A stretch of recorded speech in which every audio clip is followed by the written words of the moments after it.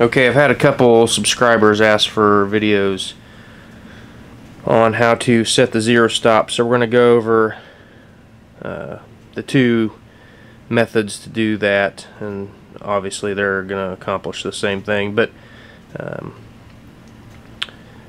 the first is, this is back down quite a bit, or at least mine was right out of the box. So even with a 20 MOA rail, I think it's probably going to get you on paper. But the first method would be, you can go ahead and go out, I don't know what your zeroing method is. I typically set up at a short range that will have the same zero as a 200 yard range. With most of the rifles I shoot, that's somewhere between 45 and 50 yards. When zeroed there, they'll be close to 200 yards, and I zero my rifles at 200 yards. So starting there, I'll get it on paper. I'll usually remove the bolt, put it in a nice firm rear bag, put it in the rear rest or even a bipod, and look down through the bore. You should be able to get pretty close to center of a large piece of paper, and then without moving the rifle, move the crosshairs down to the target and fire off around. I'll usually then move the reticle to that bullet hole from, again with the rifle, so it can't move. Get it zeroed to where you aimed, and then move that reticle up to the bullet hole. I'll usually go ahead and fire off one more at that distance, and then I'll know that I'm going to be pretty close to being on at 200 yards. So again, one method is, and the really probably the best way, is to go ahead and start with it zeroed here. Go ahead and take this off.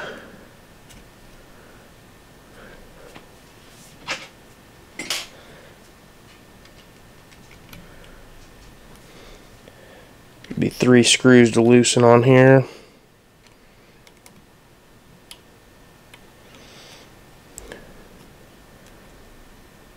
And that should just come off nice and easy. Okay, so you've got it backed all the way down against the zero. You're going to loosen all these on the zero stop turret. Okay, and you should be able to then turn it with no clicks. Okay, so now you've got, it's at the zero stop. You can go ahead and zero the rifle. Obviously on the elevation, it's the only one with the zero stop. The windage doesn't have a zero stop. You'll make your windage adjustments, and then you'll loosen the windage turret and set it back to zero just like you normally would. Now on the elevation, you'll get it to where you want. Let's just say you had to go up, let's say to 19 minutes. So we'll go ahead and get there. Let's say it's zeroed right there. You'll tighten this zero stop turret down. All 3 of them. Vortex says the spec on that's 10 inch-pounds. As long as you're not crazy with the Allen wrench, I don't know that you're going to be able to over tighten it, and it shouldn't take a lot to make that zero stop hold.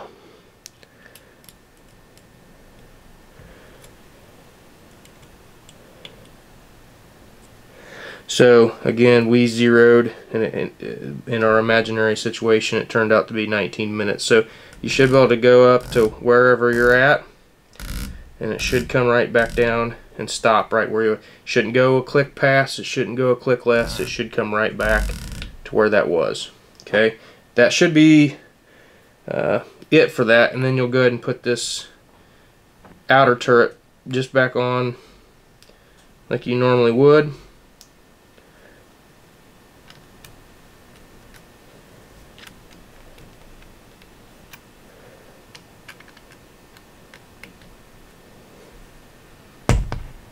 Okay, then tighten those 3 screws down, and that should be it. Now I'm going to give you one more scenario. and I think the requester is probably in this boat. So let's say your 0 stops right here. Maybe you didn't do what the method I just showed you. So your 0 stops right here, but let's say your rifle, you've already zeroed it, and let's say it's up here at 7 minutes. Let's just make this up. 7 minutes is where it's zeroed, but the 0 stops clear back here at 19, which would be what, 6 under 1. Yeah, so that's where 0 stop is, but you have it zeroed at 7 minutes. Okay, what you need to do is go back to the 0 stop. So make sure you're all the way zeroed on the stop. We'll loosen these through screws again.